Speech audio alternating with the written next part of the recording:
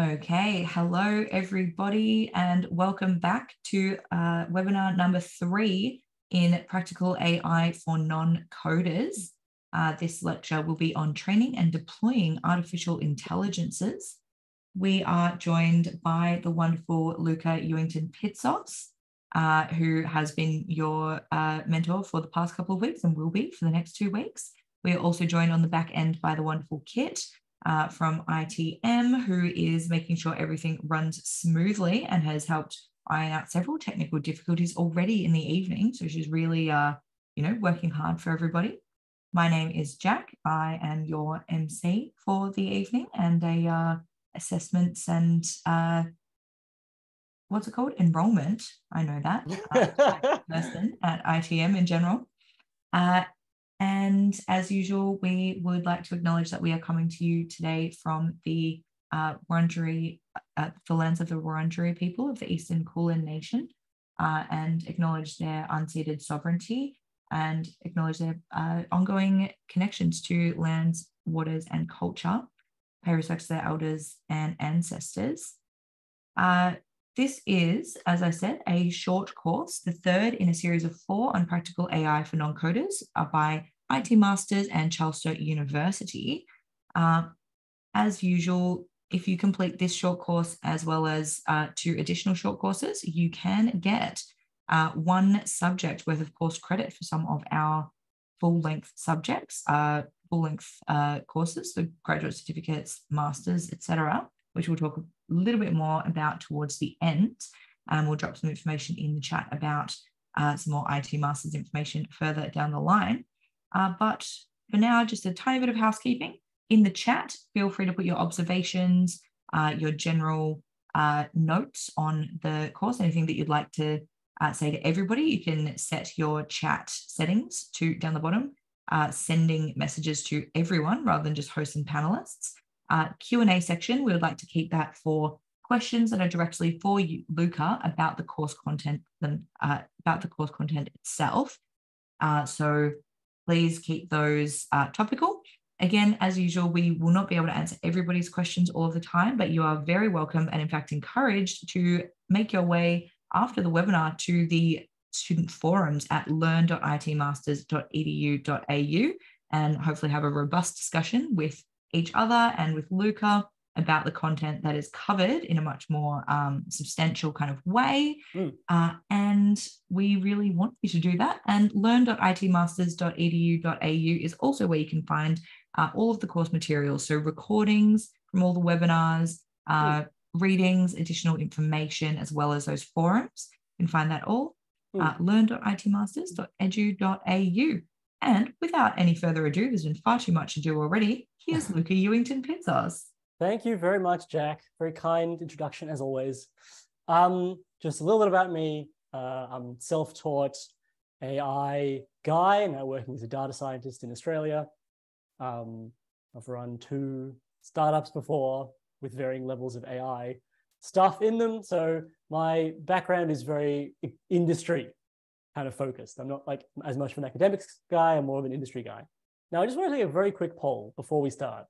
Can everyone put say something in the chat if you've actually completed any of the tests that I've been making really painstakingly? Yes, okay, nice. That is so good to hear. Excellent, excellent. Okay, that's good. It's okay, nice, because I do put a lot of effort into those tests and I think they're very informative and they really help you sort of ingrain the knowledge that you're getting. So that's really good to hear. Thanks so much, guys. I really appreciate it. Okay, cool. Excellent. That's really good to hear. And with that boost to my motivation, let's go. This is going to be the most fun lecture so far because we're talking about training and deploying artificial intelligences. So this is getting to the practical end of the stick. And as always, the course objective here is that everyone here will learn enough about AI to be dangerous. You'll be able to look at a task and work out if AI can feasibly perform that task and also the resources required to perform it with AI. So that's the objective. You'll be able to think about how to solve tasks with AI. And so if you want to learn that, one of the important things is to do the tests because the tests are they'll help you learn that really well. Okay, so last week we talked about using AI to solve a particular task, and we chose an artificially intelligent face recognition system. So we're going to recap this lecture. And after that, after we finish recapping, talking about the task description, inputs and outputs with our 3-part model, architecture and parameters, next, we're going to go on to testing, which is a really, really big, really important thing that if anyone knows any data scientists, they'll know that they're always talking about testing. Testing, why testing is so important. We're going to talk about domain shift. We're going to talk about training and training data. And we're going to talk about overfitting. And then finally, we're going to talk about deployment. So these are all the big words that you hear all the time in data science. And we're talking about AI. So this is going to be a really rich one. And then by the end of this lecture, you'll have a really good idea about what's going on. Okay, so just before we start, the next lecture, we're going to kind of repeat this process, going from a task description all the way to deployment, except you guys get to pick what the task is. So if you go over to the Moodle forum, I've made a post here, and I've asked for some suggestions about what the task should be in the next lecture. And we've already got some good suggestions over here. You, if you have time, you make a suggestion, and maybe your suggestion will be the one that we're going with. The one that I like so far is the one by Andrew Clements over here, Summary AI Document Writer. So we might try to define that task, define the inputs and the outputs, find some architecture, and then actually work out what we need to do to build this artificial AI system. And then if you want, as a practice, you can do it for other suggestions that people have. But yeah, so feel free to make suggestions on the Moodle. And I'll read them, and then we'll make one of them next time. The dog suggestion did not seem doable, Dave. The dog suggestion is build a literal AI dog. That's so hard. There's a million things involved in that. There's no way that's doable. Anyway, okay, so let's actually get to the content. Let's get to the content. So last time we talked about how we could build an AI door lock system. Jack, just before I go on, can I have the chat sitting here, or is that no bueno? Can you have the what, sorry? The chat. Is it okay the chat? Can the chat live down here somewhere? I don't think that we can see your chat. Really? On the screen? I said I can't see the chat. Oh my God, really?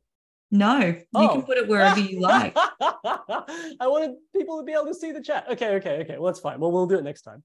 Okay. Wait, someone says they can see it, but they're probably lying to just fool us.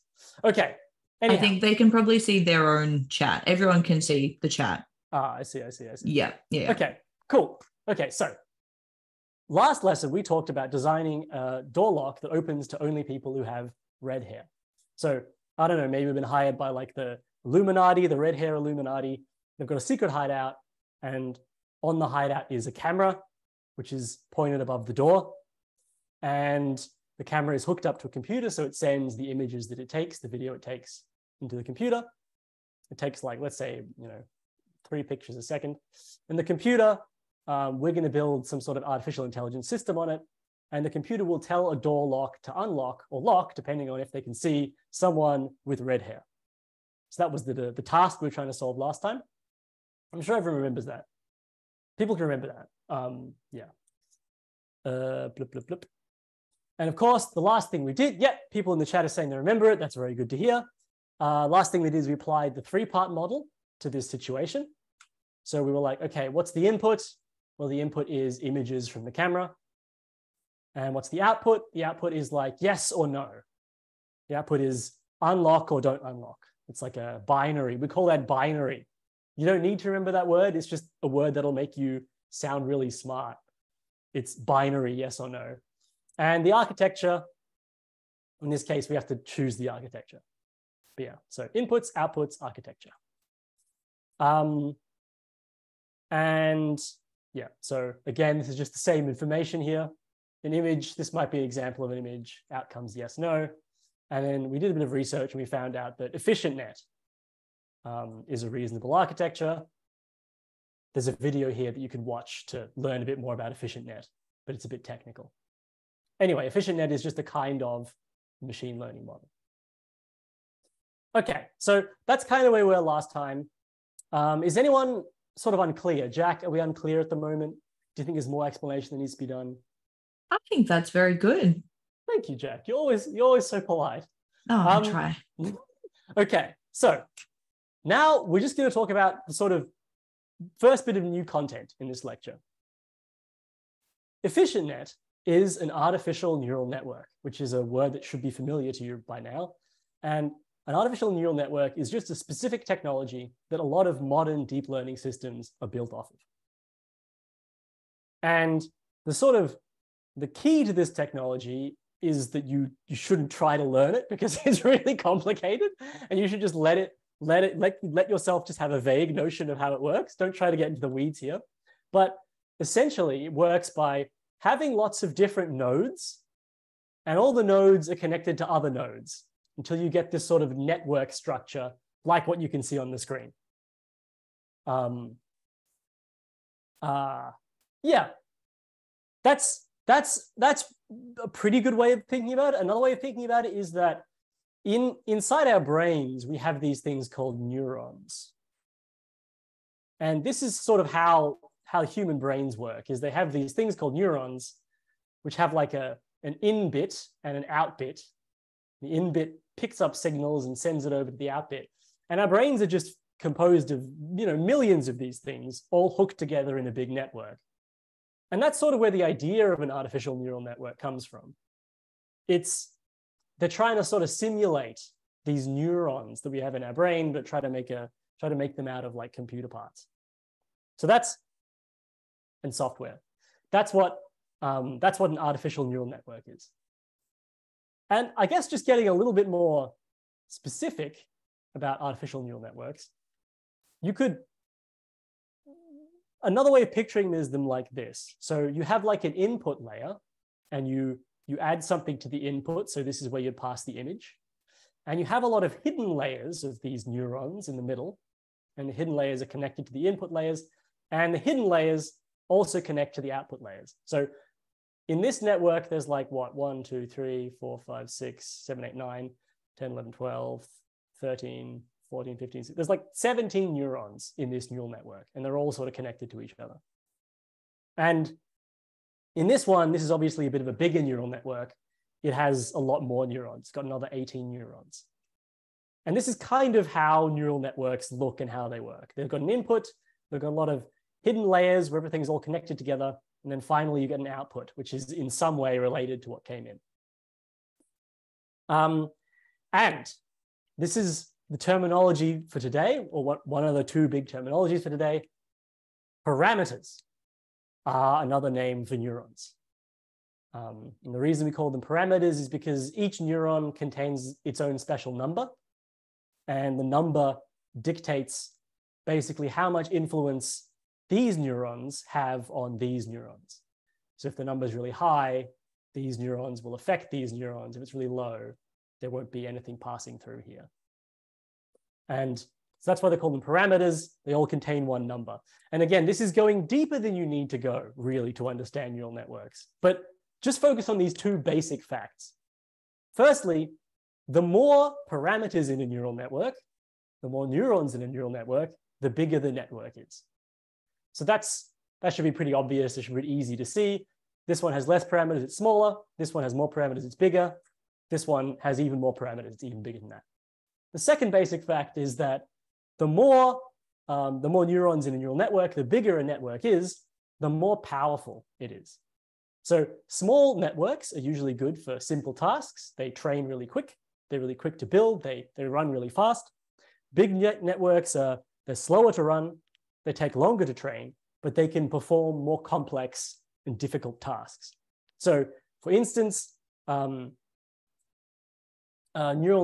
simple neural network to recognize a digit that's drawn on a piece of paper, on a white image, that would be a smaller one. Something to drive a self-driving car, that would be huge. That would be immense. ChatGPT, it's huge. It's very big. It has heaps and heaps of parameters. Okay, so that's parameters. And we kind of see this when we look at EfficientNet. So when the guys built EfficientNet, they built like 7 different kinds of EfficientNet, all based on the same kind of blueprint. And as you can see here, each version has a separate number of parameters. B0 has 5.3 million, B6 has 43 million, so they get more and more and more. Back in the day, this was considered a pretty big neural network. Now we're talking about billions of parameters. Some of the big large language models have like 70 billion parameters, and that's considered a big neural network these days. And you'll be able to see something. Type in the chat, okay, what's happening here? What's happening here? As the neural networks get bigger, what happens to the accuracy? And Jack, if you want to act as the voice of the chat here and have a guess. Everyone is saying it increases or improves, which is also what I would have said.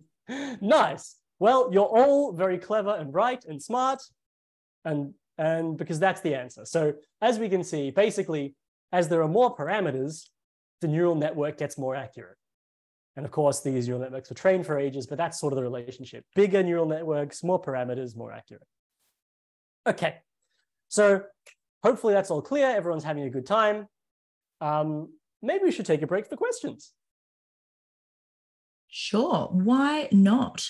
Well, we've got a couple of questions. We've got a lot of questions about the neural networks, which I will wade through a little bit. So Fabio has asked if a neuron is a decision point, i.e. if then, else. Kind of. Yes, sort of. You can think of it like that. So for instance, we're getting deeper than we need to. Okay, guys, so don't turn your brains off for a second. Just let this information waft over you. Don't think about it too hard. Let's say we were trying to detect if the top, we pass in how much? 1, 2, 3, 4, 5, 6. We pass in 6 numbers. We want to work out if this first number is a 1, okay? And the numbers can either be 1 or 0. So we want to work out if the first number is a 1. We don't care about all the others. Now, we could have a neural network that this... The thing is, each number, the way it works is each number gets multiplied against the next neuron. And then the output of that gets multiplied against the next neuron. And the output of that gets multiplied against the next neuron. So the idea is that if you have 1, 1, and 1 here, then you have your input here. It's 1, 5 zeros times 1 times 1 times 1. The output is, Jack? Sorry, I was reading the questions. Sorry. I did not hear the question. Oh my gosh, I'm having flashbacks to high school. Okay, sorry. The output is 1 in this case. And if it's a 0, 0 times 1, which is 0 times 1, which is 0 times 1, which is 0, the output is 0. And you can see how like you can kind of use these layers as decision points. If there's 0, the signal gets through. If there's 0, the signal gets stopped. If they're 1, it gets through. If they're 0.7, it only gets through a little bit. So in that way, you can kind of think of them as if-thens, sort of a little bit. But like, I'm just scratching the surface here. I'm not doing a very good job of explaining this. And it's because it's really complicated to explain. I'm going to show at the end of this lecture, I'm going to link you to a video that does a really good job of explaining these, okay? 3 blue, 1 brown. He did an excellent job. In fact, I'm going to bring that up right now. Here we go. It's this one here. It's really, really, really, really good. I'm going to post it in the chat and watch this afterwards, guys, because it's really, really good and it'll explain way better than me, but it'll take a while. That's all. And it contains maths. That was a long answer to the question. I'll try to be short on the next one. All good. We've got... Oh, this is an interesting question. Kevin asks if the neural network is an abstraction to understand something built in software, i.e. a lot of software, or is it also represented in silicon also? It is only software. It is not silicon, except for some crazy, insane researchers who are trying to build like these weird neural brain things. So basically all software. Good question. That is a great question. I'm very interested in the hypothetical brain of Theseus. Okay, how much depth are we covering in this hypothetical door lock system? Do we have to cover variables such as lighting conditions, hats, wigs, possible dyed hair, etc.? Or is it the best case scenario of perfect lighting and people without hats or wigs? Who asked that? Who asked that? Who was Dave. That? It's Dave. Dave, you legend. You would make an excellent data science, Dave. I don't know what your current career is, but it's the wrong one. You need to take up data science. This is an excellent question to ask. This is a question that you always have to be asking yourself. It is the most important kind of question to ask. How much depth are we covering in this system? And the answer is we're covering all of it. And so I'm really glad you're thinking along those lines. Everyone should be. That's a great question. Fantastic. Shall we jump back into the content itself just for time reasons? Yeah, let's do that. Let's do that. We can't top that question, I don't think. You'll have trouble topping that question, Chad. That was a sick question. Okay, so again, here we are, 3-part model, image comes in, give it to efficient net, out comes in, out, yes, no, and efficient net is sitting here on this computer. So the image comes in like 3 times a second, and each time efficient net says yes or no, and then if it's yes, unlocks the door, no, it keeps the door locked. Okay, so that's the recap completely over. Now we're going to talk about designing tests. And testing. Tests is a word that comes up a lot in data science. Yeah. Okay, but before we talk too much about testing, or at least before we talk about testing artificial intelligences, let's talk about testing biological intelligences. So there's this trick that you can teach dogs, and I went past this again, but I'm going to keep going past it because it's such a good example. There's this trick you can teach dogs where they'll take where you teach them to put their snout on your hand like this. And that's called targeting. This dog has learned how to do targeting. He's taught it how to do targeting. He's currently teaching it how to do targeting a bit more. And there we go, the dog is doing targeting. Okay, we're going to come back to this video a lot. This is an important video. And the basic way that you train a dog is you introduce a stimulus, you put your hand out, you put your fist out, dog puts its snout on the fist, and if it does the right thing, you reward it, and if it does something else, you don't reward it. So this is how you teach a dog targeting. And this is sort of a general model for teaching behavior to non-artificial intelligences, just regular old intelligences, is that you introduce a stimulus, and then you reward behavior if it's good, and only if it's good. And of course, you can sort of apply the 3-part model. We did this last time to the situation. You have the input, which is the stimulus. You have the architecture, which is the dog. And you have the output, which is what the dog does in response. So where it puts its snout. And a nice little fun thing to think about is that, you know, if you want to teach targeting, there are a few different dog architectures that you could try. And some dog architectures will work better than others. We've done all this before. Obviously, this maps quite nicely to what we're doing, except with different inputs, outputs, and a different architecture. Okay. And now we're going to talk about testing. And we're going to talk about designing a test for a biological intelligence. So let's say that you have a dog, and it's really important for you that this dog learns how to do targeting. And you've hired the best possible dog trainer on earth. You've hired Ian Dunbar. Okay, I don't know, he's one of the best. I don't want to get into the dog trainer drama. He's good. You hired Ian Dunbar and you said, teach my dog targeting. Ian's going to go off, he's going to teach your dog. But before he does that, you have to before he even does that, you have to design a test so that when you get your dog back, you'll be able to test the dog to work out if Ian Dunbar has trained your dog correctly. So in the chat, give some ideas. What kind of test could you do to work out if your dog has been taught targeting correctly when your dog comes back? And someone's pointed out Skinner stimulus response. And the thing that we're trying to teach our dog is we're trying to teach, there we go. Okay, everyone gave a lot of different answers, which kind of shows that I haven't been very clear. But the thing is, Ian Dunbar has gone off to teach your dog a specific trick. Ian Dunbar has gone off to teach your dog how to do targeting, which is this thing, right? Where you put out your hand and the dog puts its snout on your hand. That's targeting. And Ian Dunbar's gone off to try to teach your dog how to do targeting. And your vet answered correctly. How do you test? How do you test if the dog has been trained correctly? You just put out your hand and you see what the dog does. And if the dog doesn't put its snout on your hand, then you know, okay, Ian Dunbar has done a bad job. My dog hasn't learned how to do targeting. Does that make sense to everyone? Can I get a sense of if that makes sense in the chat? Say no if it doesn't. I'm getting lots of yeses. That's good. Great. I'm getting a lot of yeses. There's a nerd face. Excellent. Okay. Excellent. Thank you, guys. Great. So that's one way you could test. We've just designed a test for a non-artificial intelligence. Now, I want to ask you a more tricky question. What if you really need to be sure that your dog knows how to do targeting?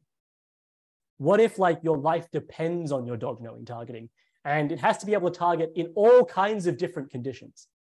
You know, no matter what, it has to know really well. How could you make this test a bit harder and make it a bit more difficult and give you more certainty when the dog passes?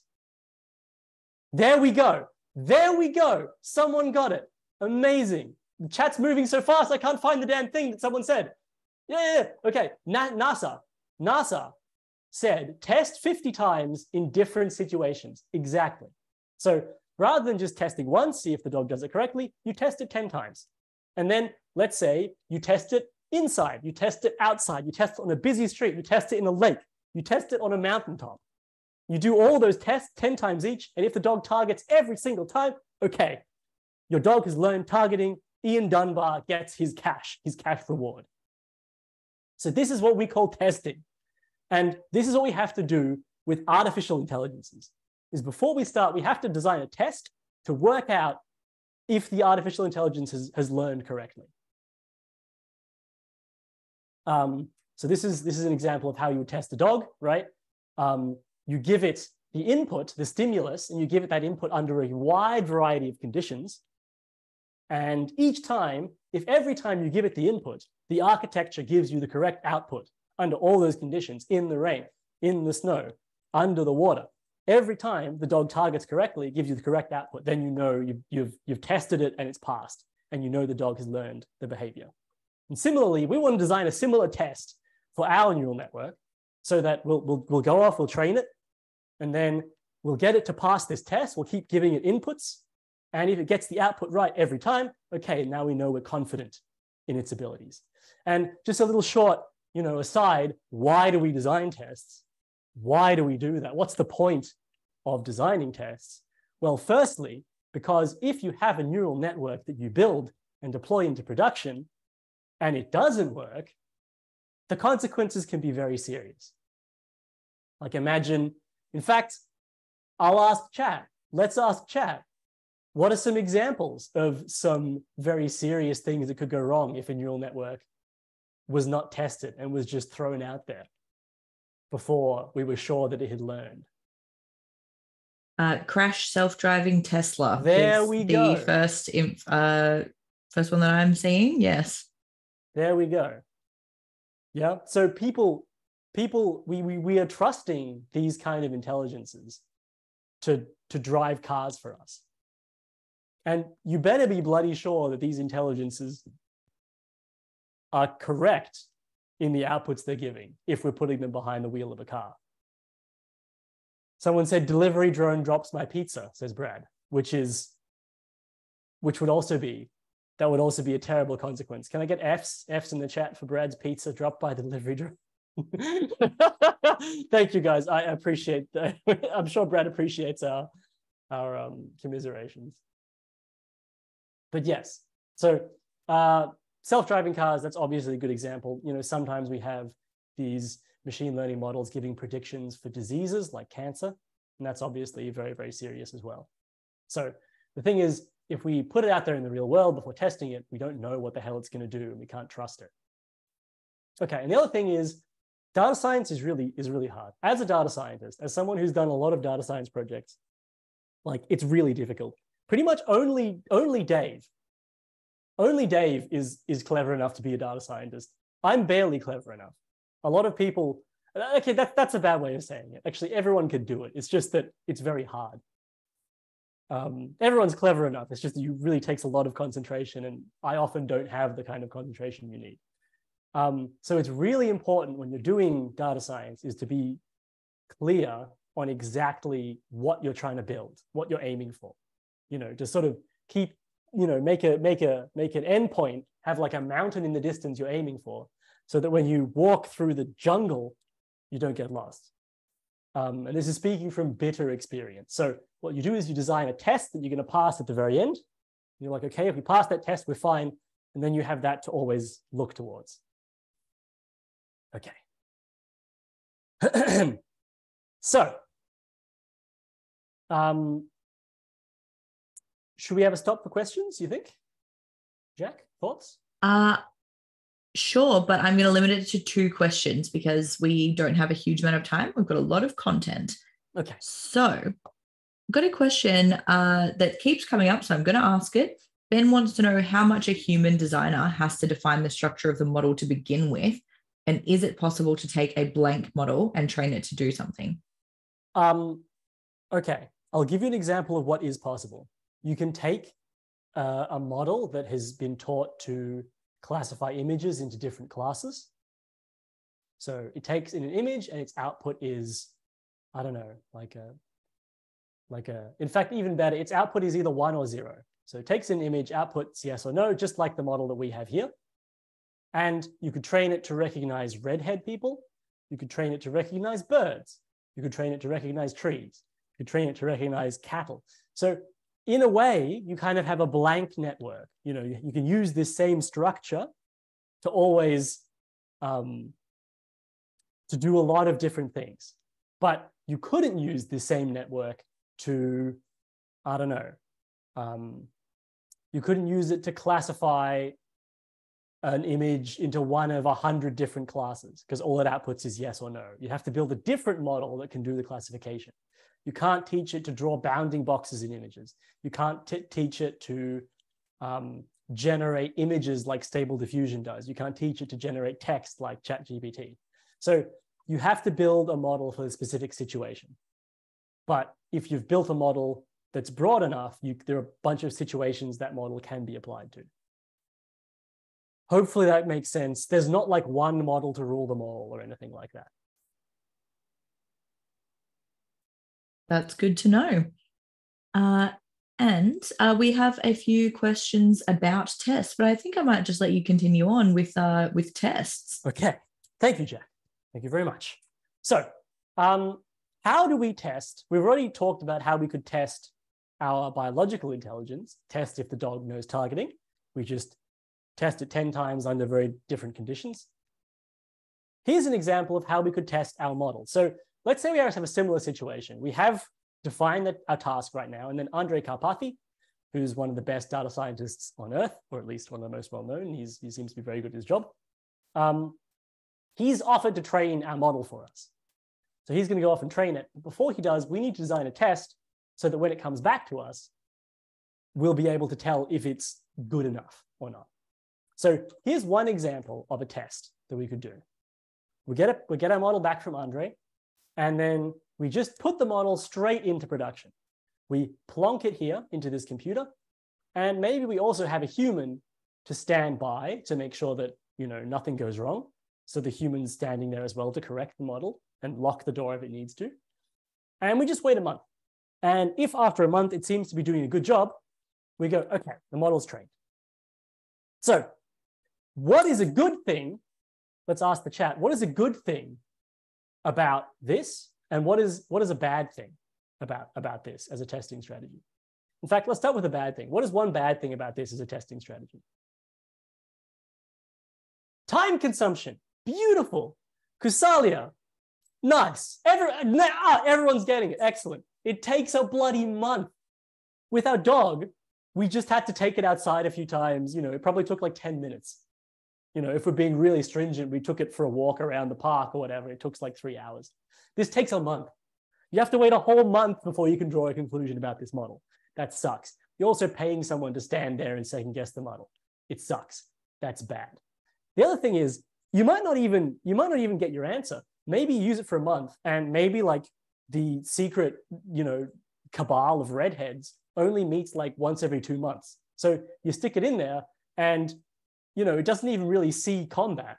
It only sees like random office people coming in and out every now and then. It doesn't even get to do one full meeting.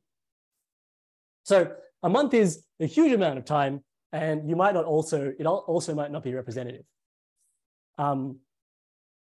So that's one bad thing about this strategy. Can someone think in the chat of what's a better way of testing this model? What's a better test that we could do? This is a hard question. It's going to require a bit of bloody typing. Use it 450 times. I like that. That's good. Be a bit more specific though, because like use it 450 times could mean a few things. Feed it thousands of internet photos. Adam G. Legend. So that's one potential thing we could do. So we could download from the internet. Thank you very much, Adam. Download from the internet lots and lots of pictures of redhead people. Let's take celebrities, because there's tons of pictures of celebrities. So show it lots of pictures of celebrities with red hair, show it lots of non-red hair celebrities, and then see how many it gets right and see how many it gets wrong. And ideally, like you should get none wrong. Okay, so what is good about this? What's good about this strategy? Why is it good?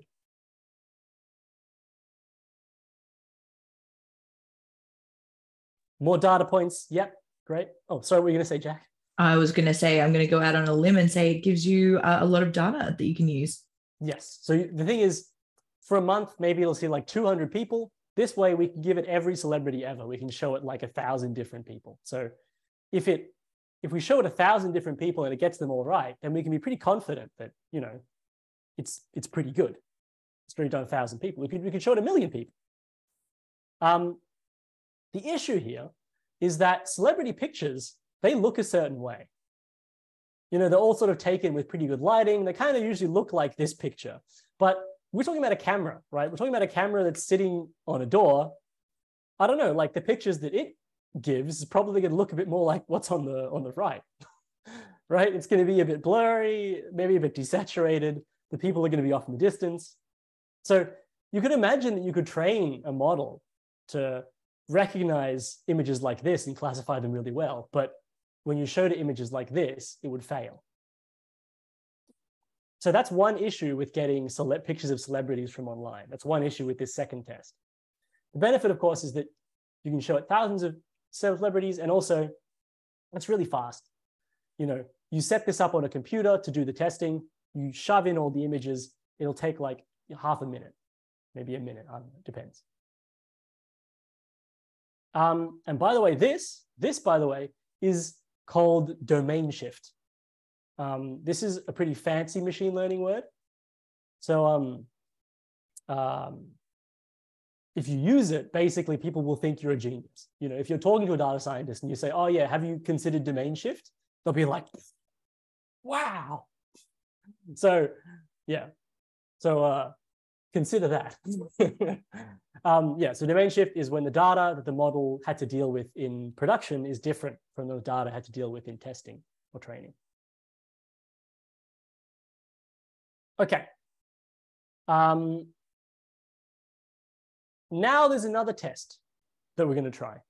How about, rather than pictures from celebrities online, we showed 1,000 images of redhead people taken with the same camera or a similar camera, and 1,000 non-redhead people, and it isn't allowed to make any errors. It has to get all of them right, and only if it gets no errors are you like, okay, it's passed its test, we can put it into production. Do we think this is a pretty good test or not a good test? What do we think, guys? Ooh, people are saying no. People are saying no. Everyone's saying basic. Why is everyone saying no? What's wrong with this test? Look at you're basic. I'm basic. That's so mean. 0 errors might be too restrictive. It can be better, no way. Damn, okay. Well, Jack, I don't know what to say. The people are roasting me really hard.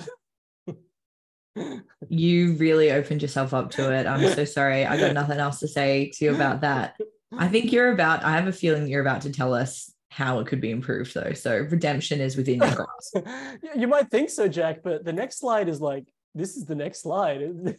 This was my final answer. In my opinion, this is a pretty reasonable test. Obviously, you know, people have been saying we can make it better. Maybe we can allow it more images. Maybe we can say it gets 100,000 images of each kind. People have been saying maybe allow it a little bit of leeway. Okay, maybe no errors is too restrictive. Maybe it'll only allowed to make like a few errors, like 3 or 4 errors. But it depends. You know, if 1,000 people rock up, you don't want it to let any non-redheads in. You want it to always be right. You don't want it to be, you know, it'll see about 1,000 people every year. You don't want it to let one person in every year. That sucks. You may as well just have a human at that point, you know. But you're right, we could definitely add more images. The issue with adding more images is it seems like in this case, we're gonna have to pay someone to go and sort of walk the streets and take pictures of people. Like where are we gonna get this testing data from? 1,000 is a lot. 10,000 is a lot. 10,000 is a hell of a lot. So ideally, we want tons and tons of images. Ideally, we want really, really low error rates. But things do start getting expensive. Someone said AI generated images of people, which is an interesting thing that you could do. That's something called synthetic data. That's something people try to do. Synthetic data. It's a big thing. It's been a big thing for a while. Often it doesn't work very well, just in practice. It doesn't seem to work very well, synthetic data. It's pretty hard to get it right. But it is definitely something you could try. The nice thing about synthetic data is it's very, very, very cheap. Okay, so these are some examples of tests. I think the last test is actually pretty good, despite the roasting that I just received. Okay, so now we've done testing. We've done testing. It's time for training. Are you excited for training, Jack? Yes, yes, I am. So excited I couldn't find my unmute button. That does, you know, training does that to people. It just paralyzes you with how cool it is. I know.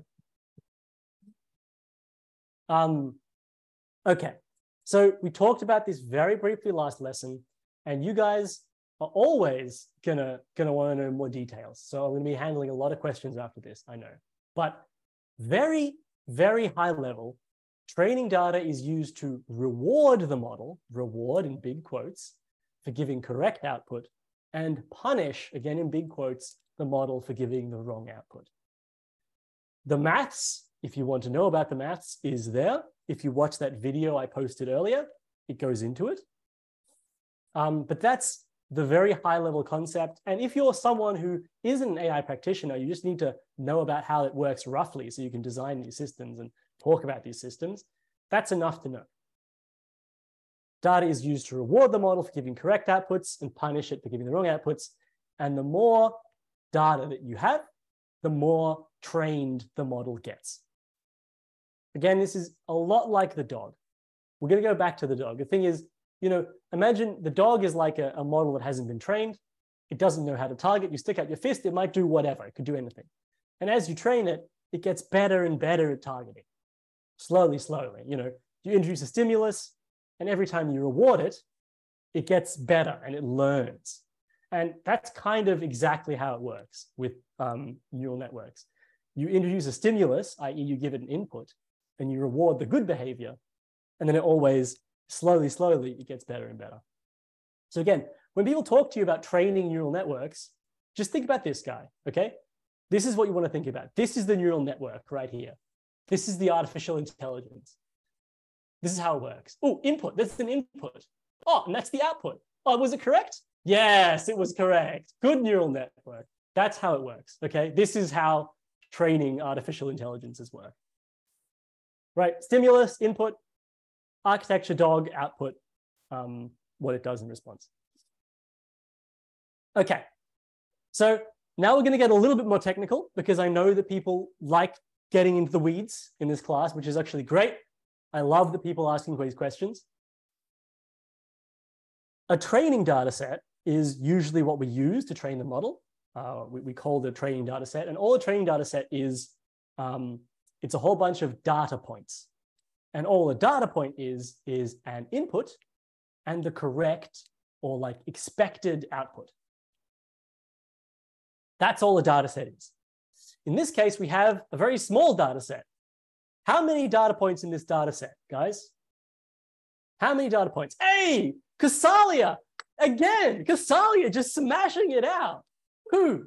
That's correct. There are 2 data points in this data set. Tiny little training data set we have here. One input, which is Ed Sheeran, and the correct output, yes. One input is Hugh Jackman, and I have red hair, thank you. Sorry, too many Jacks around. Hugh Jackman, and the output is no. So this is a tiny data set. And the idea is that just the way that you train is you take, for every data point in your data set, you pick it. Okay, we'll pick the first one. You choose a data point from the data set, pass the input to the model, and then you reward the correct output. So you compare the model's output to the ground truth. So this is the fancy name that we give to the correct output. We call the correct one the ground truth, because it's like the truth, kind of. Compare the model's output to the ground truth for that particular data point. If they match, update the model to be more correct next time. If they don't match, update the model to be less wrong next time. Someone said Hugh Jackman. Who said that? Who is that? That was me. I only sent it to hosts and panelists. Other people weren't supposed to know. Oh, sorry. That's why it looked a bit special. Okay. Anyhow,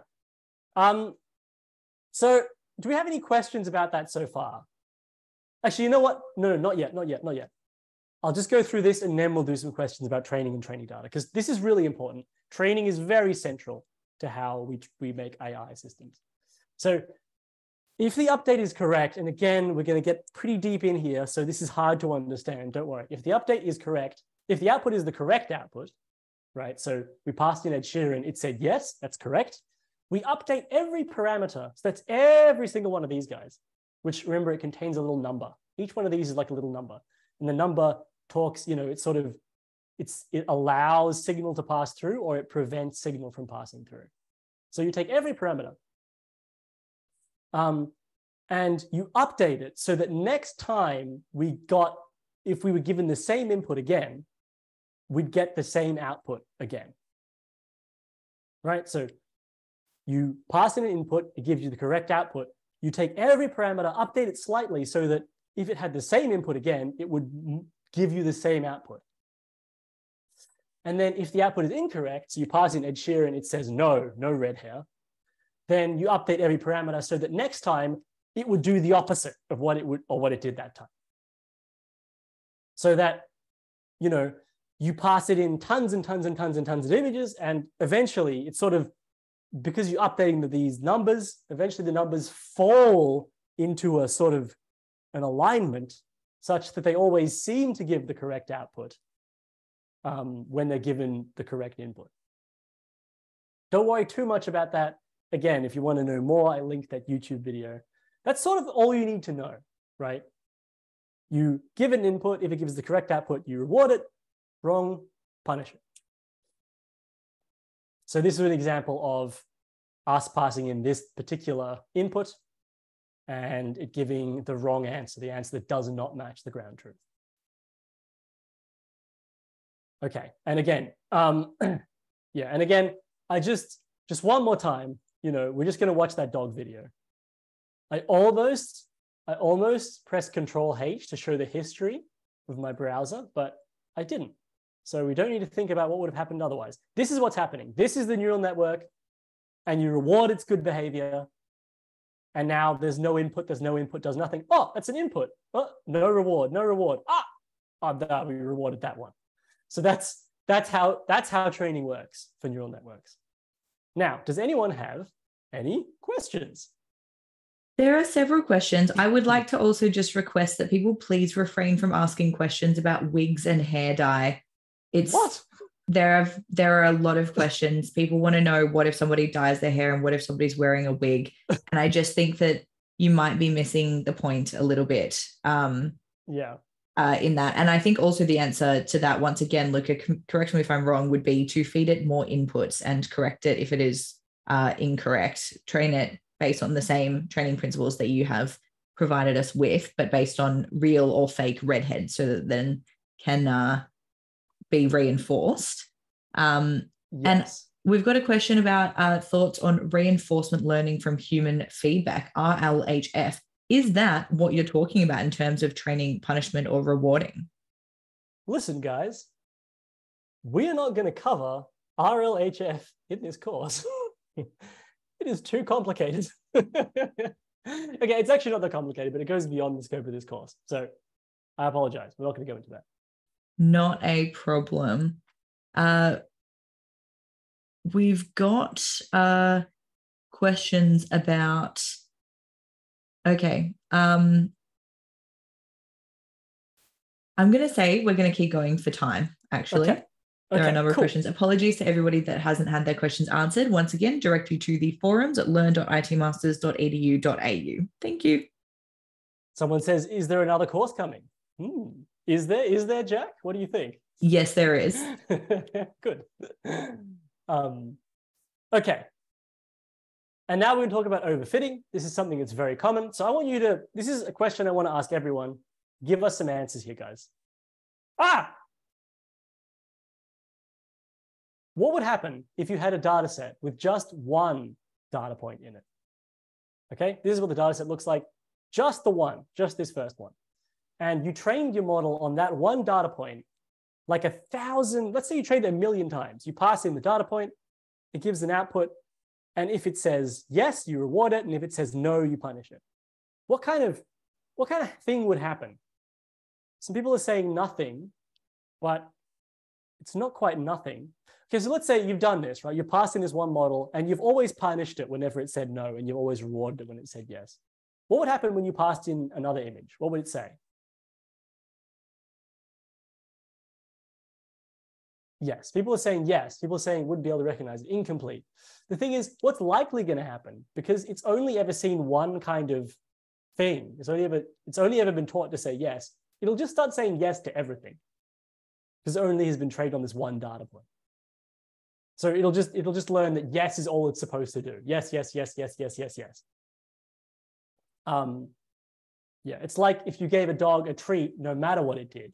If you're just constantly giving your dog treats, then it won't learn how to do anything. It's kind of similar to that. So this is a problem called overfitting, which is if you have a training data set which is too small and doesn't represent the whole, doesn't represent what you're going to see in production. And the idea is the model is really clever. It learns how to pass every time for every single data point in your data set. In this case, just one. And then when you deploy it to production, it doesn't give you the correct answers because it's just learned how to do this one small thing. Yeah, so you can think of overfitting as just imagine just one image. You just pass in one input, and it'll always just give the same output. Okay, that's another thing that comes up a lot in data science. Okay, great. So we've gone ahead and we've done a lot this lesson. You know, we went ahead and designed some tests. Actually, I guess first we worked out what the problem was and we described it using the 3-part model. Then we designed some tests. Then we worked out what some good tests were, and we figured out a pretty good test we could use. Then after that, we talked about training, and we worked out what a good training data set would look like.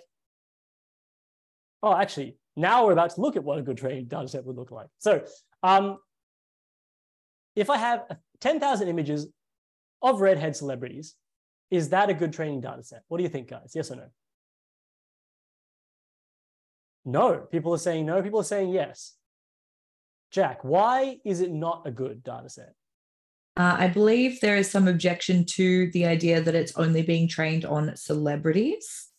Yep, that's one reason it's bad. And somebody also said it doesn't cover negatives. Yes, exactly. That's the other very big thing. Because if you just train on redhead people, it has no idea what non-redhead people look like. Okay, how about 2,000 images of celebrities taken from the internet, half red, half not? We've already sort of covered that. You know, the images of celebrities on the internet, they're probably going to be a bit different from what we're looking at in real life. How about 743 images taken with the same camera as the production camera, and 102 have red hair, and 641 have non-red hair? This is a bit of a weird one. Just say one good thing or one bad thing about this. Yeah, that's open to Jack and the chat. Well, someone who says the same camera, but someone has also said that may have the same faults. Yes, so the same camera is good. You know, the more that your training data is like the data you're going to meet in real life, the better. Yeah, someone, Ben Harmer, very cleverly pointed out there's sort of a bias here. So there's way more pictures of non-redhead people than redhead people in this data set. So, you know, maybe the computer will learn to say no all the time, or it'll say no almost all the time. And it won't really learn to say yes very much. So that could be one issue. How about this next one?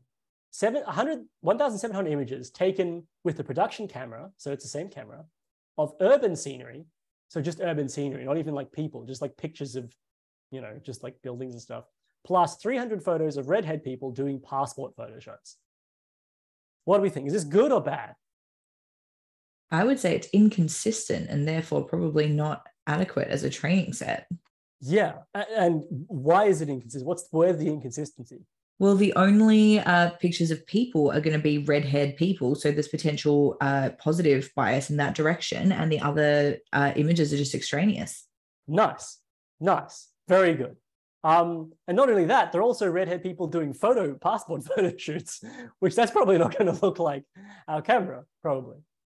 One thing that is kind of interesting about this one, though, is that, like, you know, in our scenario, we have a camera that's facing out of a door looking at people. Sometimes there's going to be no one standing there. There's just going to be the street. So, you know, maybe it will be good to teach it, you know, not to open when it's just looking at the street. That's probably something that'd be good. But obviously you do, as Jack pointed out, you do need some pictures of people who aren't redhead as well. Otherwise, it'll probably just say, oh, that's a person. I'll open. What about all of the above just rolled into one huge data set? Now, that's a complicated, someone said yo, and that's about as good of an answer as I can give. Bit of yes, bit of no. There are sort of a lot of images, but in a way, there's something kind of nice about just taking all of this data and using all of it as your training set, because this kind of gives it a bit of variety. It sees some passport photos, it sees some celebrity, it sees some people from the street, it sees some pictures of the street without people. In a way, there's some good things about having a big data set, but there are also sort of a lot of issues. It's probably going to be very imbalanced. You know, it might learn some things wrong because it's just a higgledy-piggledy mush of data.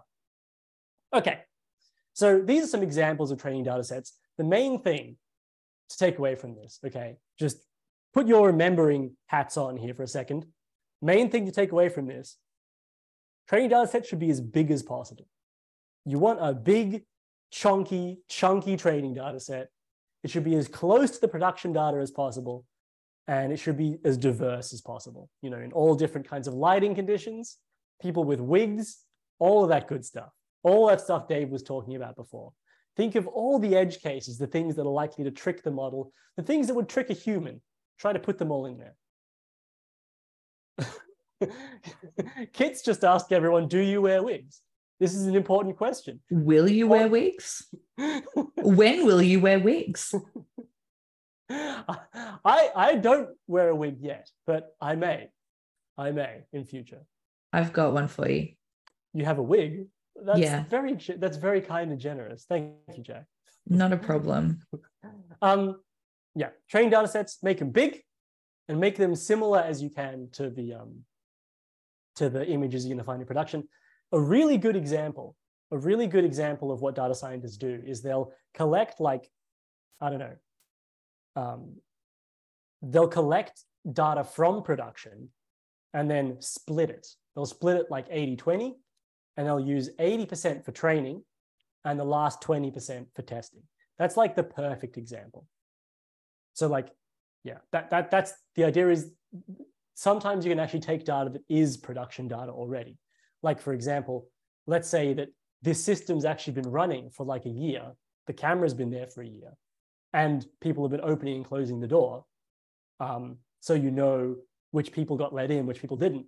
And that way you already have data that is production data, and you can use that and say, here are all the images associated with people who got let in.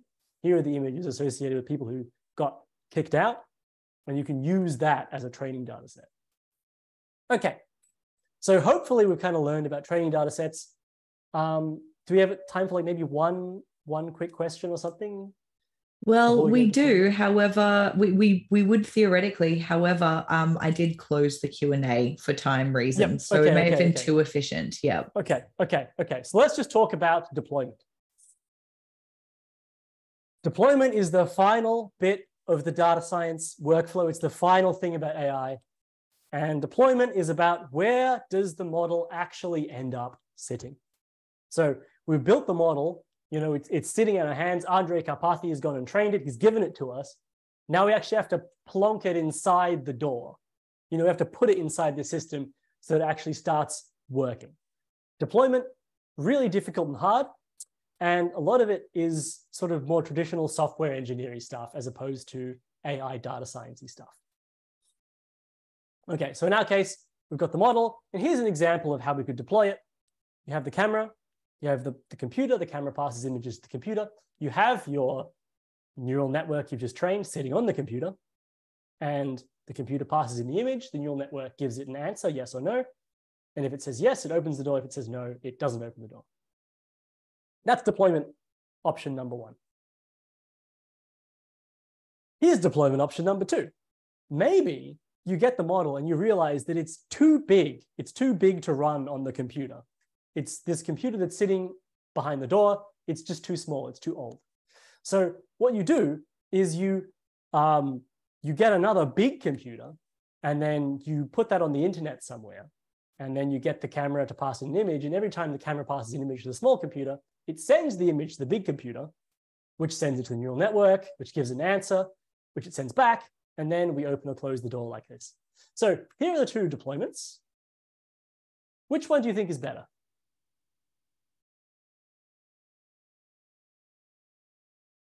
Everyone's saying the second.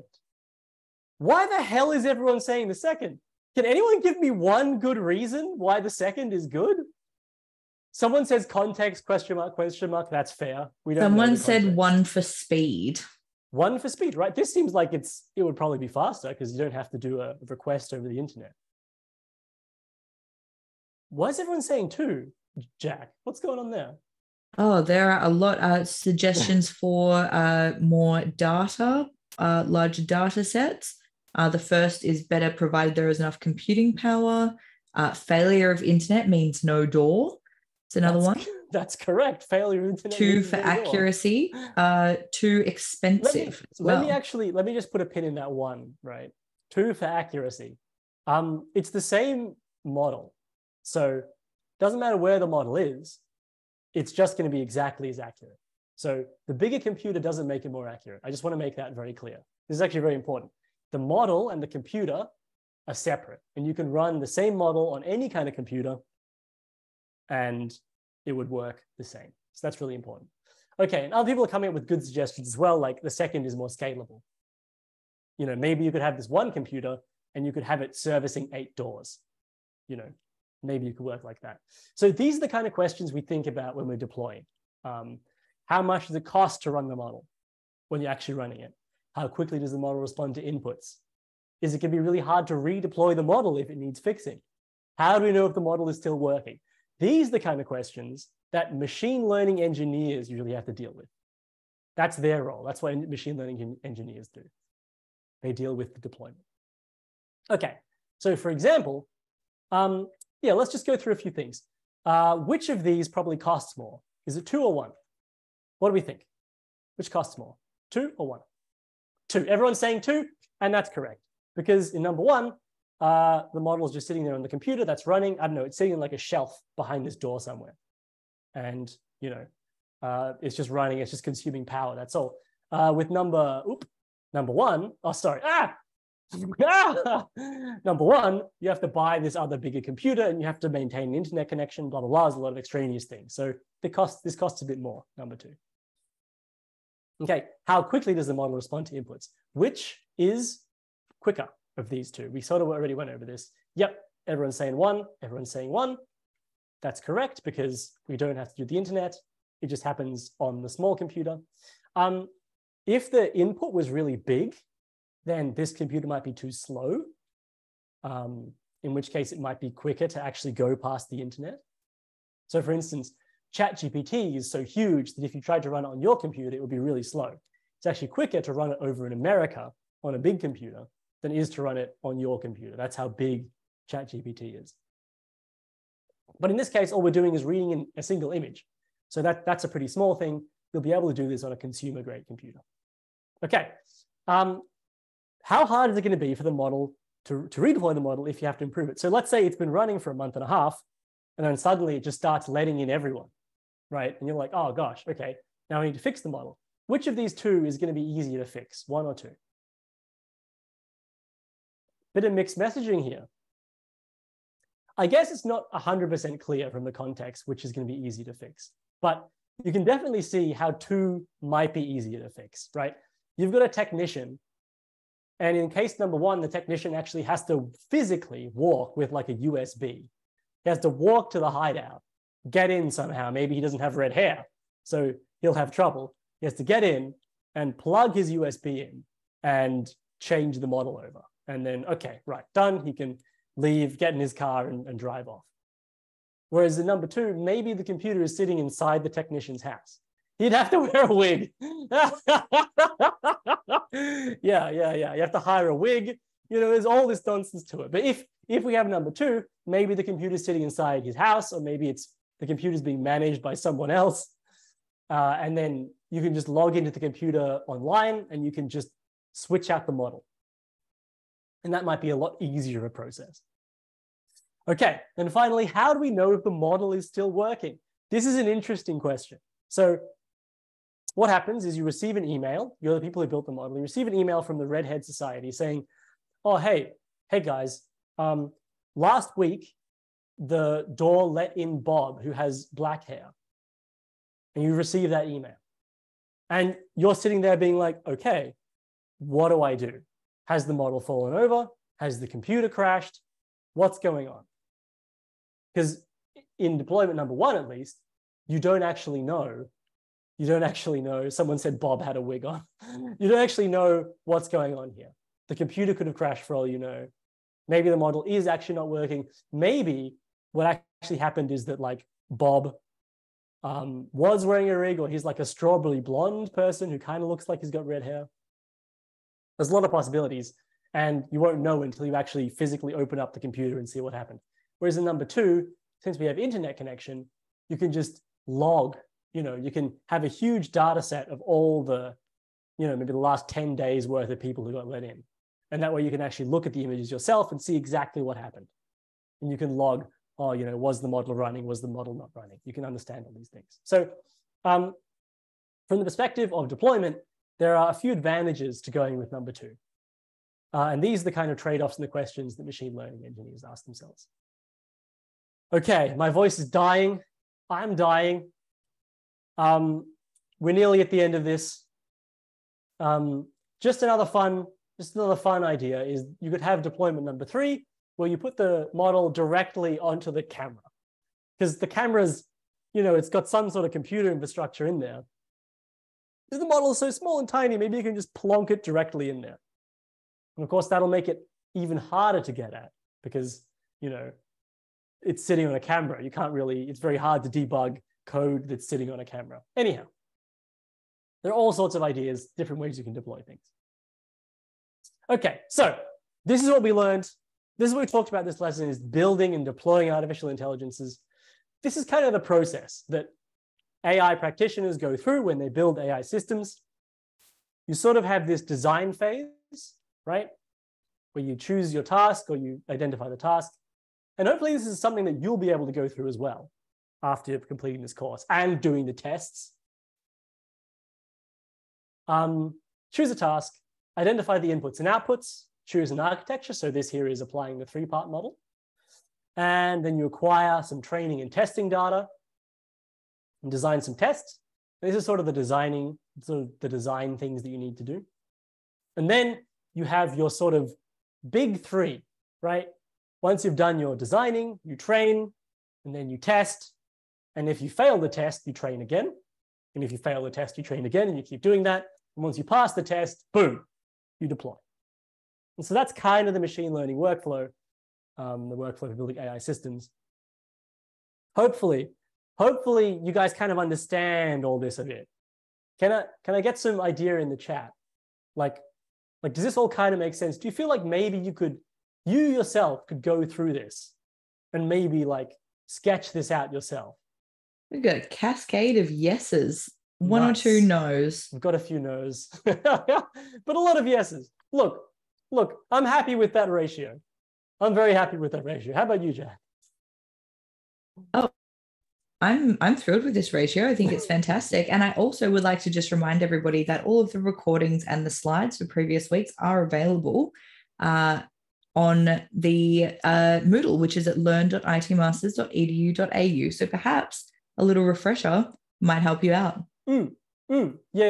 Actually, yeah, rewatching things is good. And so is doing the tests. Okay. This is what I went through this time. And I just want to leave you again with my favorite thing that I've discovered. Just this video, man. This is what artificial intelligence is. This is what we do. This is what data scientists do all day. Who's a good artificial intelligence? This is what the job is. It's a lot less fun, though. It's a lot less fun when your dog is inside of a computer and you can only feed it images. Okay, that's about it. Jack, I feel like I've come to the end. I've come to the end here. Do you want to take it from here? Absolutely. Well, you've come to the end of this week's. We will be returning once again, same time, same place. That is 7 p.m. Australian Eastern Standard Time next Thursday as well. So wherever you are in the world, same time, same place next week. We've got one final webinar of this short course. And because we've now gone through the majority of the course, it's survey time. So for those of you who have previously taken an ITM short course, you'll know that we send out surveys, or we make surveys available via the Moodle at week 3. So please give us all of the feedback that you would like to give us to help improve the short course experience for the future as well. There's a few quick questions. Kit has dropped the link specifically to the quiz in the chat as well. Please, as Luca has requested, take the quizzes that have been uploaded to the Moodle as well. And that learn.itmasters.edu.au is also where you can find all of the course materials. So those are quizzes, they're forums where you can ask all of the questions that were not able to be answered tonight. Apologies for time reasons, and also several for wig reasons. And you can discuss wigs and hair dye to your heart's content, as well as training and reviewing the training processes for AIs. That's learn.itmasters.edu.au. Thank you very much to Kit, who has been working tirelessly in the background, making sure everything runs smoothly for us. Thank you, everybody who was so great in the chat and in the questions this evening or morning or afternoon, wherever you are. Kit is ironically allergic to cats. Did not know that. We'll keep that in mind. And thank you very much to Luca for a fantastic and engaging session. Hopefully, we will see you back same time and place next week, where Luca will be possibly wearing a red wig. We'll find out. No. I'm going to email you about it right now, Luca. Remember, go to the Moodle and fill out this thing, and then we'll choose a cool one next week, and we'll all do it together. Excellent. All right. Thank you, everybody. That is the end of this session today. See you same time, same place next week. Thanks very much. Bye.